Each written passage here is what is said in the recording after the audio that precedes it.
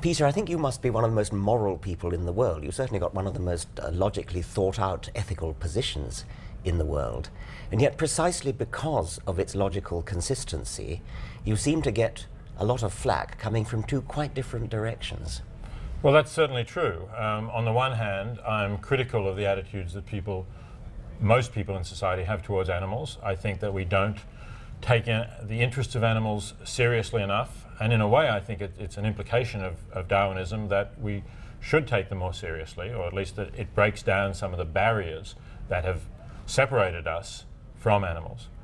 But on the other hand, because I don't think that humans are special just in virtue of being a member of the species Homo sapien, I think that if you have humans who are, for example, severely damaged at birth, that it's not wrong to end their lives. So I think that in some cases, human beings don't have a right to life because they don't have the possibility of having a worthwhile and meaningful life. And so, of course, I get flack from conservative moralists and conservative Christians from that perspective.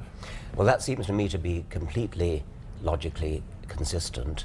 I suppose there might be some people who invoke slippery slope kind of arguments and say, well, it's absolutely right that a human vegetable actually suffers less from being killed than a fully sentient cow. But nevertheless, once you allow the barrier to be broken against sort of breaching the barrier around Homo sapiens, you then open the way to a slippery slope. Where is it going to end? Yes, people do make that kind of argument. I'd say that in fact we cross that boundary inevitably anyway. I mean, even when we redefine death to say that people whose brains have ceased to function are dead, although the organism seems to be alive, the heart beats, the blood circulates, and of course we did that so we could take their organs and give them to others. I think in a way that's already crossing that boundary about the so-called sanctity of human life. And of course we turn off respirators on people at certain points. We just don't really keep people going just because they are living human beings. So I think in a way we're already on that slope, and what we have to do is make sure we don't actually slip further than we want to. But I think we can carve out some exceptions. Yes, well, I would agree with that too. You used the word animals, but I suppose what you should have said is non-human animals. Absolutely, yes. Often when I write, I use that term, although of course it gets a bit long-winded, but precisely the point is that we recognize that we are animals. And of course, once we recognize that, then we have to ask the question, well, what's so different about us? I mean, admittedly, we have capacities to reason and to use language that exceed any non-human animals, although I do think some non-human animals can reason to some degree and can communicate in various ways. But I mean, that's not enough. For me, what's crucial is that we share with them the capacity to suffer.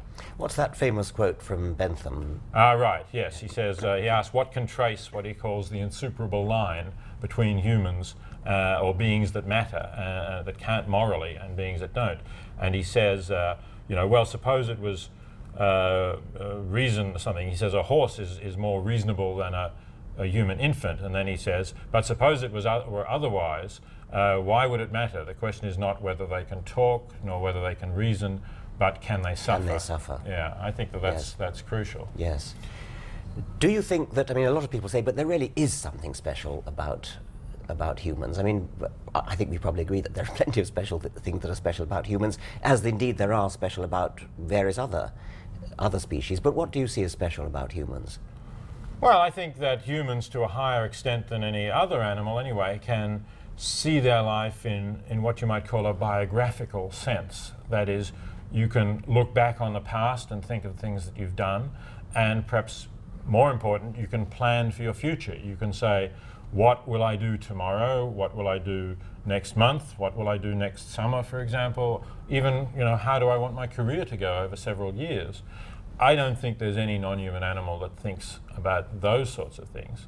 And so that, I think, can make a difference if you're just focusing on the wrongness of killing a being. So I think if a being has that capacity to plan their life into the future and you kill them without their consent, you're doing them a wrong which is arguably a greater wrong than you can do to some other Yes. animal that doesn't have that capacity. Right, so I understand that very well. So it's the act of killing is less bad for a creature that has no concept of future anyway. And perhaps another thing that might make it better to kill certain non-human animals than human ones is there might be a difference, not in the capacity to suffer pain, which I bet there isn't, but in the capacity to mourn for the relatives for or lost loved ones or something. Yes, like that. although I imagine you'd agree that there is evidence that animals can mourn to some extent. I think Jane Goodall recounts one of the chimps that she was observing had a baby who died, and the mother carried the corpse of the baby around with her for some time. Yes. And there's stories, I don't know how well documented they are, about elephants that come back and pause at the bones of one of their group that has died and seem to be showing some sort of respect. They're very mysterious stories, and there does seem to be something in that, yes. It's very interesting. In the abortion debate, people sometimes say it's absolutely crucial when the embryo can first feel pain, and they look at things like the development of the nervous system. What I've always felt about that is no doubt it's true that we should worry about that, but a human embryo, when its nervous system is just developed, can almost certainly feel far less pain than an adult non-human animal. And therefore there is a massive inconsistency between people who place great weight upon the exact moment when the human embryo starts to feel pain. Well, indeed, that's absolutely right. I think that certainly a pig or a sensitive animal like that would be much more aware of its circumstances and capable of feeling pain than a human embryo. And the other thing that's relevant to the abortion issue is that I think for any woman, having an abortion is a serious decision that she will only do if she has something quite important at stake. Whereas, I mean, people who are prepared to just go into the supermarket and buy some ham don't need to do that at all. They could easily eat something else. And so they're, in fact, supporting the pain that is inflicted on those animals during their factory farm lives and in the process of slaughter for a very trivial reason. And so they certainly shouldn't be looking askance at women who have terminate their pregnancies for much more serious reasons, at least not on the grounds of pain that might be inflicted on on the fetus. There's an argument that's attributed to Russell, which goes something like, if you carry this line of thinking to its logical conclusion, we wouldn't be eating oysters and lettuce leaves and things like that. Well, I mean, Russell was a great philosopher, but he said some things that were a bit silly, and that's one of them. I mean, lettuce, I'm sure that lettuces don't feel pain at all. There's no evidence to suggest they could. I'm also really quite doubtful whether oysters can feel pain. I mean, okay, so maybe they're animals, and people might say, well, if you're prepared to eat oysters, you're not really a vegetarian or a vegan. But I think their nervous systems are very rudimentary, and I would doubt that they could feel pain. So I'm not really going to focus on that. But it seems to me, and I'd really like to hear where you stand on this, that when we're talking about vertebrates, particularly the animals we eat, the pigs and cows and chickens and so on, there's no doubt that they can feel pain, and there's no doubt that they do feel pain in the way we rear them and produce them. So that's why I don't think we can ethically justify eating them. I mean, I think really once we accept the sort of the Darwinian picture that we're not somehow a specially created species that's been, got a God-given right to rule over the other animals, we really have to move towards not buying all of these products that come from animals and that really embody the suffering that those animals experience. Yeah. On the oyster question, what I would say is that we don't need to draw lines, and that it's perfectly okay to talk about a continuum. Mm-hmm. And if oysters feel pain, they probably feel a very small amount of pain, right. Whereas pigs probably feel a great deal of pain. And when people say, where do you draw the line? I say, why do you have to draw lines? Why don't you just say there is a continuum of capacity to feel pain. There's also a continuum of capacity to feel the other things that we were talking about earlier, like ability to foresee the future, see what's coming, to be bereaved, and that kind of thing. Once again, there is no need to draw lines. Right. You can think of, just as we've got a continuum of all those things, you can say we have a continuum of moral responsibility. And our moral responsibility to oysters is quantitatively less than our moral responsibility to pigs, which is quantitatively less than our moral responsibility to humans, to the extent that humans differ in just the respects that you mentioned. What those respects are, intelligence doesn't seem to me to be relevant per se. A capacity to feel pain is highly relevant, and I suspect you're right that there's no evidence to suppose that it's any worse, any more painful for a human to have a knife drawn through its throat or something than for a pig. So the only justification I can think of for eating meat, and I confess that I do eat meat, is the one you raised earlier, which is the difference in ability to know what's coming, ability to feel fear, ability to feel bereaved, and things like that. And I think you're almost certainly right that although the position I've just laid out would be defensible if the animals were killed without the slightest idea of what's going to happen, if they were sort of the proverbial bullet in the back of the neck when you're not looking. Of course, that isn't the way it happens. The way they're kept in factory farms and the way they're herded into slaughterhouses, I don't know much about it, but I suspect it's unconscionable.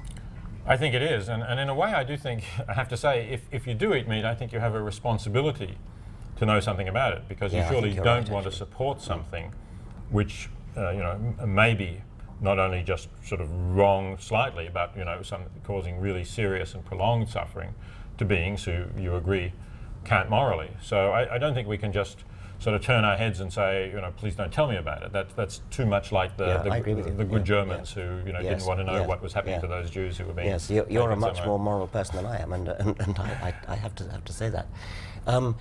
There might be other people who would say, or many people who would say, but where does your morality come from in the first place? As I said, you're perhaps the most moral person I've ever met, but where does it come from? Why don't you?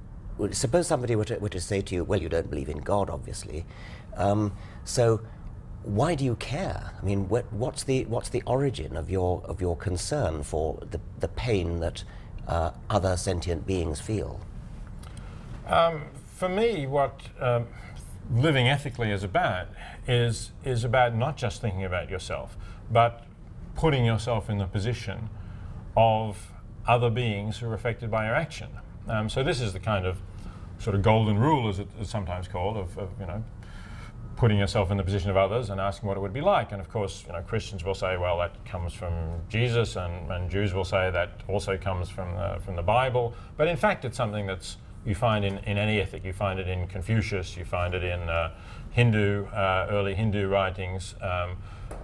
So I think it's something that any tradition of ethical thinking that gets developed to a certain point, that starts to take, if you like, a broader perspective, sometimes you could call it, a point of view of the universe, will start to realize that, well, I'm just one being here among a lot of others. And there's nothing so special about me that somehow my sufferings are more important than your sufferings or anyone else's suffering of the people out there, or for that matter, of the animals. So we get to the point where we say, really to live ethically, you have to try and think what it's like for those others who are affected by your action. And if you say, well, why care? Of course, it's possible not to care, but then you're just cutting yourself off from a part of reality, which is there. You're denying that it matters. When you look at it as objectively as you can, it's obvious that it matters to them as it matters to you.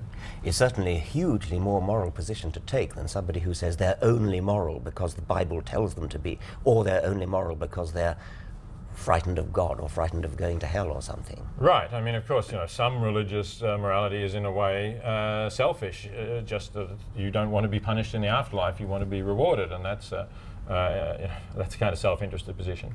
But if you actually thought that, well, you're kind of inspired by God's example, I suppose I would also worry about, well, what kind of example is God really setting? Because if there were a God who's all-powerful, of course, he doesn't seem to care very much about suffering. Yes, absolutely. And that's not the kind of person that I would want to follow, I think. I quite agree with you. Do you think that our undoubtedly deep feelings of moral caring that you've mentioned, do they have a Darwinian origin themselves? To a point, I think, but only to a point. See, I think what's happened is that we develop feelings of caring for others, well, as you've explained so well, at least initially with our kin, and perhaps with those whom we can enter into reciprocal relationships. And maybe, you know, because we lived in small groups that were closely related, maybe then for that group as a whole. So, you know, you could say, well, on a Darwinian basis, there's no reason to think that you would get to a sort of universal altruism, but you would just have this more limited kind of altruism to those who are close to you in some way. But I think what happened then is that we developed the capacity to reason. And the capacity to reason also, no doubt, develops for Darwinian reasons. It helps us to survive in many ways. But it's a capacity that actually, you know, you can't control in that way. I would say evolution, having once that capacity has evolved, we use it to think out things, some things which are very handy for our survival, some things which maybe are not. But we can't stop ourselves, once we've got the capacity to reason, from seeing this point that I mentioned, that we are just one being among others, that those beings can suffer, and that from some sort of rational or objective point of view, there's no reason to think that their suffering is less important than our own. I think that's right. I mean, you could even make a version of that argument that didn't involve reasoning, but involved a kind of unconscious misfiring of the instinct, or whatever we call them, that derived from the time when we lived in small groups. So if you start from the time when we lived in small groups, natural selection would favor a kind of rule of thumb that says, well, be nice to everyone, because everyone means close kin in that early environment. Well, now, a rule of thumb is all that natural selection can be expected to favor anyway. And so when you are plonked into a much larger environment, like this village here of New York, where the people that you meet are not your close kin, and the people that you meet are not in a position to reciprocate probably ever again, it doesn't matter. The rule of thumb is still there. It's rather like sexual lust. I mean, sexual lust was put into our brains at a time when copulation tended to lead to reproduction. Nowadays, copulation doesn't tend to lead to reproduction because we use contraceptives, but the lust hasn't diminished. Right. And similarly, we have a lust to be nice, which dates from a time when it did have Darwinian survival value. And so, as you see how the argument plays out, you're making it a rather more sophisticated version, saying it actually spills over into our reason. I'm wondering whether it's in spite of our reason, that if we really reasoned it through, we might end up being horrible and selfish. But nevertheless, the lust to be nice is still there and keeps breaking through. I don't think so. I mean, I think, you know, obviously reason builds on things that we have, and we have to have some of this compassion or concern to be nice somewhere. But I don't see reason as necessarily just promoting our narrowly self-interested ends. I also think it's possible that we have other rewards, you know, that perhaps because we've developed these cognitive capacities in various ways, we want to get some sort of fulfillment out of life. We don't just want to eat and reproduce and you know, maybe get the simple pleasures that we can get from that, but we would like to feel that we've contributed to the world in some way. And that perhaps also is a kind of motivation for non-religious people to feel, yeah, my life will have more significance and I will feel better about it if I feel that somehow, through living, I've made the world a better place than it would have been if I hadn't lived. I mean, I totally agree with you. I was kind of playing devil's advocate back there. Peter, I want to come back to the question of food and vegetarianism and things. First, let's go to an extreme. I suppose it would follow from your logic that there should really be no objection to cannibalism, provided the human victim, I suppose, either has given his consent or has been accidentally killed, and maybe what about eating roadkills? Well, I mean, yes, if you're not responsible for the death and your practice of eating it is not going to encourage drivers to kill more animals, I don't think there's any problem with roadkill. Human roadkills? Well, I mean, then you get a question, I guess, of, well, what do the relatives think of it, and would the human have wanted this? You know, maybe most people would not like the idea that they would be eaten after they die, and we do try and respect people's wishes for after they die. We, follow their wills and so on. And so we should. I mean, that does seem because right. that reassures us, for one thing, when we're alive, that yes. we won't be treated with contempt. At least for that reason. Yes. It's philosophically a bit more difficult question to say whether someone's wishes should intrinsically be respected after they die and are no longer there. But yes, in general, it's a good practice, I think. Yes. And so that might be one reason why, if someone didn't consent, we wouldn't want to eat them. But intrinsically, I think there's not a lot of difference between cannibalism and what we eat. And in fact, there's a late 19th century animal advocate called Henry Salt, who lived in England and described the English diet as cannibalism with its most heroic dish omitted. Yes. So, yes, you could see that on a continuum, I guess. Yes. Yes. The animals that we do eat, which are quite like us, as you would agree, in many ways, and yet we draw this line and say it's the most revolting, appalling thing you can imagine to actually eat. There's a kind of yuck factor comes in, isn't there? There is, and again, you could give a Darwinian explanation for why we should have some sort of general repulsion about eating humans, although obviously some humans have done so. Now, suppose that that laboratories of the future start developing tissue culture methods whereby they can grow in the lab steak. And I think few people would have any moral objection to having beef tissue culture, growing steak in the lab and cutting it up and eating it. I suspect that if you grew human tissues in the lab, people would have an objection to that. Oh, that's a very interesting question, because you're quite right that I would have no moral objection to growing beef in the lab, and I would be prepared to eat it. Obviously much better than buying it from an animal who lived a miserable life and was killed. So if you could take a few cells off my skin and grow them in the lab, I wouldn't object to anyone eating them, should I happen to taste good, I don't know. And I know that Ingrid Newkirk, who's the head of People for the Ethical Treatment of Animals, has actually said that she would like her body to be eaten. She's making a statement by that, when she dies, that she would like her friends to barbecue her, because she's trying to make the point, I guess, that this is not so different from what people do. In fact, it's morally better than what people do, because she would not have been killed for that purpose and would not have been made to suffer for that purpose. Yes, that's a very interesting position. I think there are cultures in Papua New Guinea and places where that does happen. It's a kind of mark of respect to eat your right, relatives. and there's an account in Herodotus, I think, of Darius, the Persian emperor, asking some Indians what they would do with their bodies while there were Greeks there, and the Indians said they would eat their ancestors. Yeah. And the Greeks, of course, were horrified at that. And then he asked the Greeks what they would do, and they said, well, we would burn them, of course. And the Indians were totally horrified at that. So I think this is a cultural thing. Yeah. So we really do have to separate out yuck factors, which is what so often permeates what look like moral arguments, and get to the moral basis of it. I can think of no moral objection to eating human roadkills, except for the ones that you mentioned, like what would the relatives think about it, and would the person himself have wanted it to happen. But I do worry a bit about slippery slopes, possibly a little bit more than you do. There are barriers which we've set up in our minds, and certainly the barrier between Homo sapiens and any other species is an artificial barrier, in the sense that it's a kind of accident that the evolutionary intermediates happen to be extinct. Nevertheless, it exists.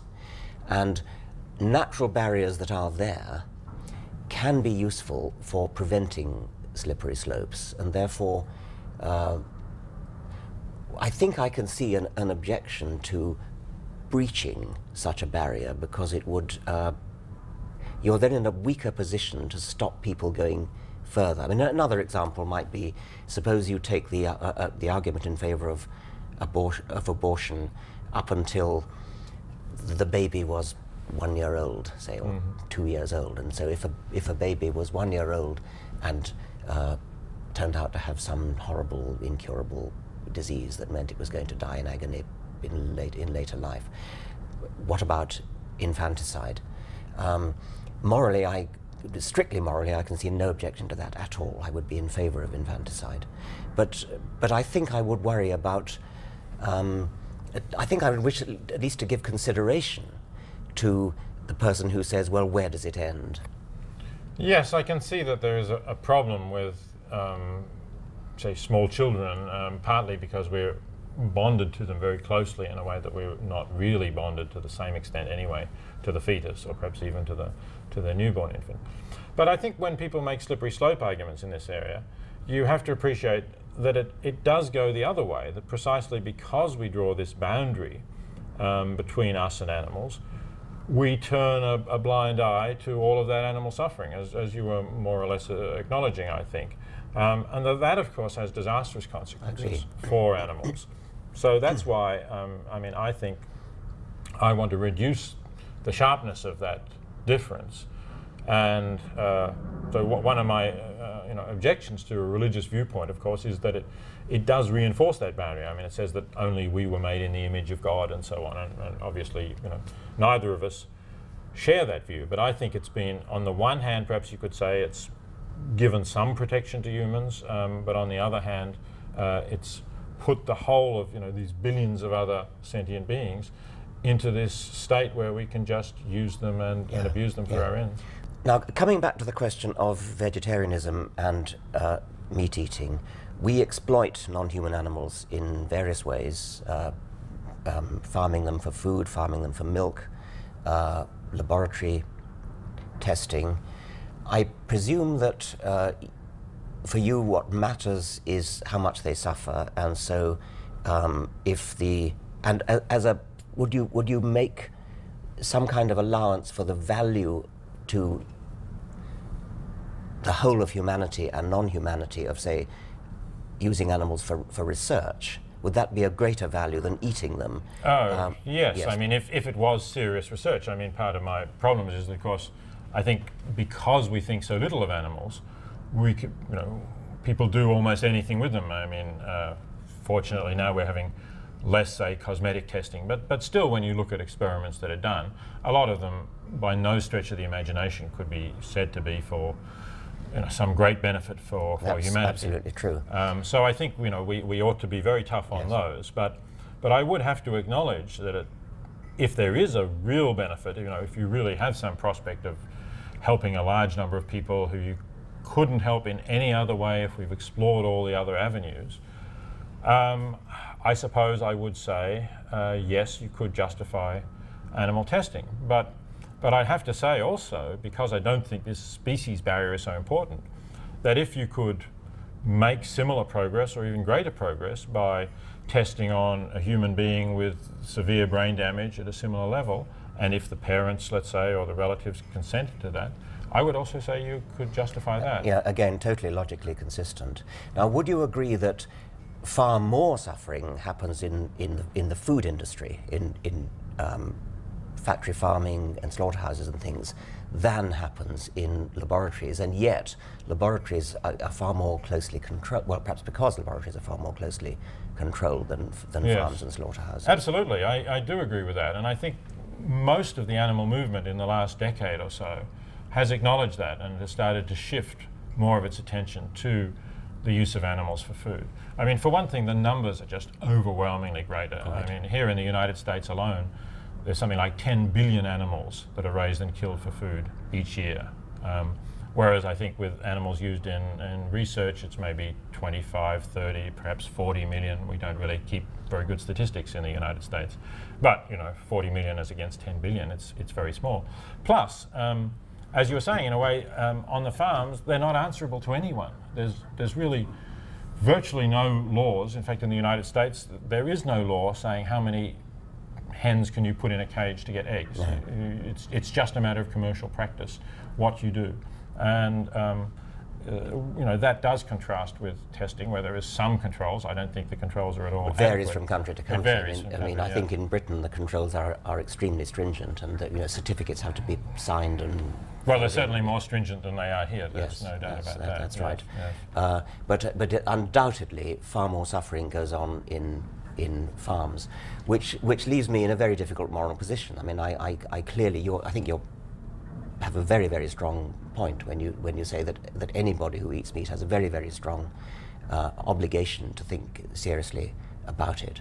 And I don't find any very good defense. I find myself in exactly the same position as you or I would have been. Well, probably you wouldn't have been, but I might have been 200 years ago, talking about, 200 years, perhaps a bit longer ago than that, talking about slavery, where somebody like Thomas Jefferson, a man of very sound ethical principles, kept slaves. It was just what one did. I mean, it was the kind of the societal norm. And so I'm a bit reminded of the Flanders and Swan song, "You Don't Eat People." Do you know that? I'm not familiar with that one, I don't think, no. It's Flanders and Swan, you know, where that's a comedy duo. Yeah. And they had a song about a cannibal feast, and one of the young men of the society objected to eating people. He said, eating people is wrong. And so his father sort of put his arm around him and said, "No, don't be silly, son. I mean, people have always been people. If the juju hadn't meant us to eat people, he wouldn't have made us of meat." And then the final line is, "Next thing you'll be saying is we shouldn't eat animals." And then the son just roars with laughter. "Don't eat animals? What a ridiculous idea!" Well, the historical precedent of slavery, I think, is actually rather a good one, because there was a time when it was simply the norm. Everybody did it. Some people did it with gusto and relish. Other people, like Jefferson, did it reluctantly. I would have probably done it reluctantly, and I'd sort of just gone along with what society does. But I think it's extremely hard. It was hard to defend then, yet everybody did it. And that's the sort of position I find myself in now. And I think what I'd really like to see is people like you having a far greater effect upon, I would call it consciousness raising, really. And try to swing it round so that it becomes the societal norm not to eat meat. Yes, absolutely. And I think what you're talking about is the pressure of social conformity. And I think we're very much a conforming animal. And it's very hard to do things sometimes against the prevailing norms, and that's why it was hard for people who had some scruples or doubts about slavery to actually imagine that they could abolish it and live without. So I think that's, you know, we are making it more acceptable. I think in a way the animal movement is making progress. I mean, you can walk into any supermarket here and you'll find meat substitutes, meat alternatives, vegetarian dishes. You'll find soy milk, of course, and so on. So it's getting easier and it's getting more socially acceptable. And I think we just have to somehow get past that threshold where it won't be a difficult decision for people to make at all. It'll simply be something that they can see lots of people do, and you know, they'll feel better doing it, and gradually it will become a thing of the past, as slavery has now become a thing of the past. I suppose another thing might be that as it becomes socially the norm, great chefs will develop wonderful recipes. I mean, the problem with vegetarian food at the moment is a lot of it isn't very nice. Well, it's got better, I think. It's got, you know, I've been a vegetarian now for 35 years. Yes. And when I started, you could certainly have said that, and there were some dreadful things around that people ate, and I was living in Oxford, and you know, English cooking was certainly not very good at vegetarianism. But now, you know, we have some great restaurants in this city, for example. There's some terrific vegan restaurants as well as vegetarian, where I think, you know, you and any other meat eater would really enjoy the food. Yeah. So we're getting to that point, I think. What's the connection of Darwin with what we've been talking about, speciesism and so on?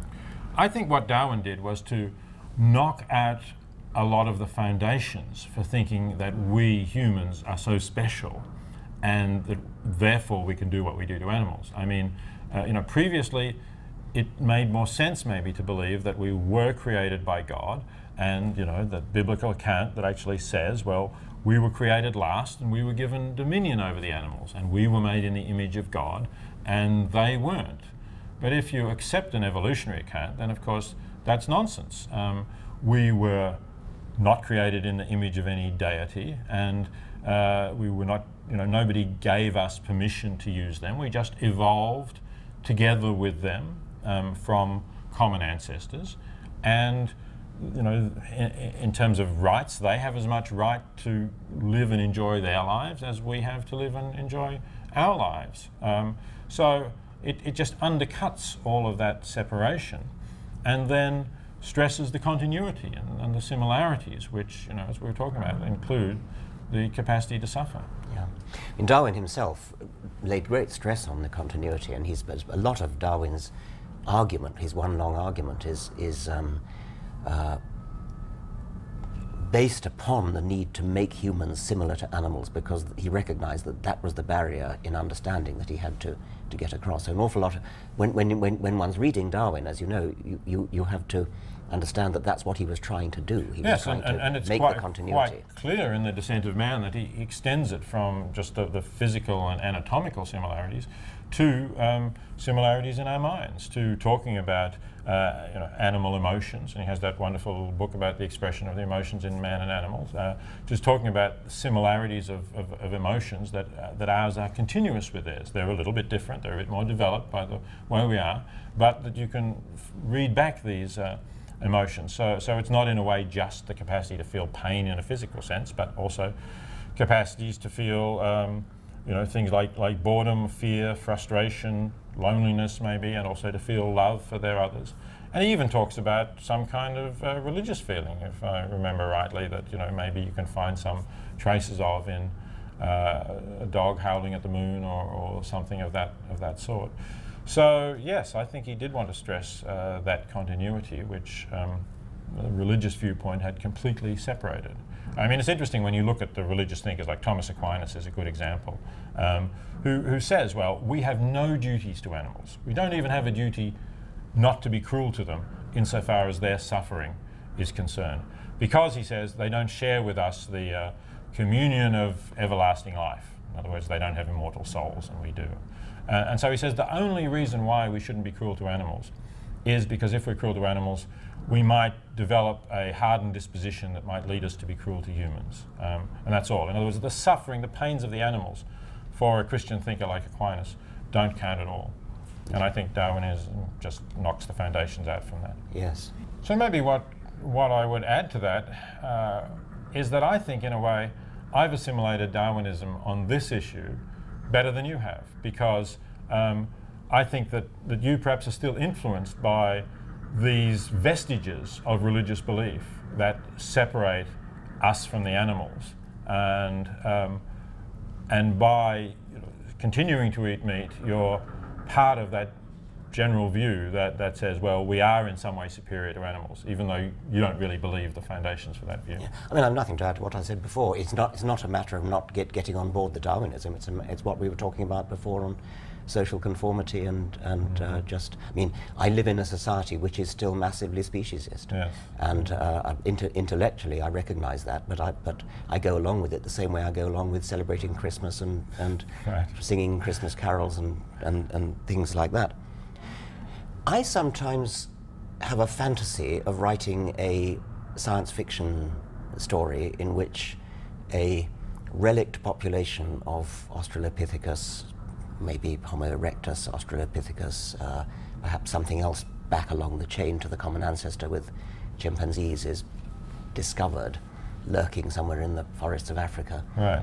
And the purpose of the novel would be to play out the implications on society of the rediscovery of Lucy.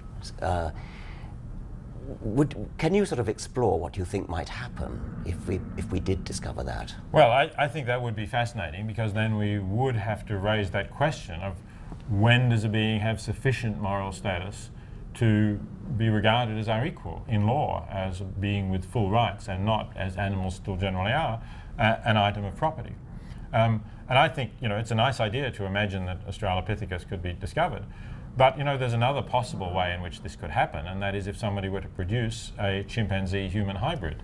Yeah. We would have the same problem, and that as I understand it, is not beyond the realms of scientific possibility. So again, I mean, some people say, well, this would be great because then we could have, assistants to help us around the house. But what they don't realize is that they're actually recreating slavery here with a being that's just somewhat more different from, the white Europeans than people of African descent are.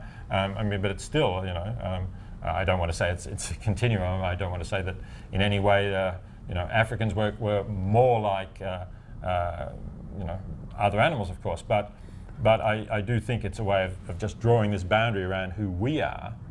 And the racists used to say, well, we are the white Europeans and we're dominant. And if we have Australopithecus or we have a chimpanzee-human hybrid, well, we're going to say, well, that's not us. So we can somehow use and exploit them. But really, well, as you were saying, we shouldn't be having that boundary, that line at all. We should just say, let's look at this being. What is it? What can it suffer? What can it experience? And its experiences, in many respects are similar to ours, and we shouldn't discount it because it's not like us. Theoretically, we shouldn't need to actually make that hybrid because the mere fact that we can think about it ought to be enough, oughtn't it, to let us have the thought that would follow from it. Yes, in theory, it absolutely should be. No doubt that you actually did it, though. It would have a big impact. More it would focus attention impact. on it. Steve Gould once speculated about the possibility of a hybrid between humans and chimps, and he added that he could think of no experiment that would be more immoral to do. I couldn't get that. I mean, it seemed to me that it might be a very moral thing to do, precisely because it would have the effect of breaking the barrier of the wall around Homo sapiens. Well, the danger, it would be immoral if it was done with the purpose of creating an experimental subject or slaves or something of that sort that you could use irrespective of its interests. But if it was done for the purpose that you're suggesting, then yes, it could be. It probably would be done just for sheer scientific curiosity, but then but the consequence might well be, I mean, it surely wouldn't be used as a slave. I mean, it would be, but the consequence might be the social effect that we've talked about. But you would be creating a being. I mean, I guess maybe why Gould said this, I don't know, is that you would be creating a being who is almost one of a kind and wouldn't quite know, would probably have enough intelligence to understand his or her situation and wouldn't know where he or she belonged. It's like Frankenstein, in Mary Shelley's novel, who actually is quite a sad figure, I think, in a way, not really, a monster, or maybe becomes a monster, but is sad because being created in this way, and basically nobody loves the monster. Even the creator rejects him. So it could be something like that. Indeed, it could, and that's exactly the kind of reason why it might be immoral. But I suspect that most people would think it immoral for pure yuck reasons. Yes, no, I don't agree with that. And, I think that's... I think we have to think through what actually would be objectionable about it, and undoubtedly the creature itself would have a horrible life because it would be an object of, it would be like a sort of circus freak. Yes, yes, exactly. It would be like one of these, I don't know, Africans brought to Europe or something when Africans were first discovered, or Native Americans. Paraded round as a curiosity. What is speciesism? Speciesism is an attitude of prejudice towards beings because they're not members of our species. So just as racism means that you're prejudiced against beings who are not members of your race, and sexism means you're prejudiced against people of the other sex. So we humans tend to be speciesists, and we think that any being that is a member of the species Homo sapien just automatically has a higher moral status and is more important than any being that is a member of any other species, irrespective of the actual characteristics of those beings. Thank you.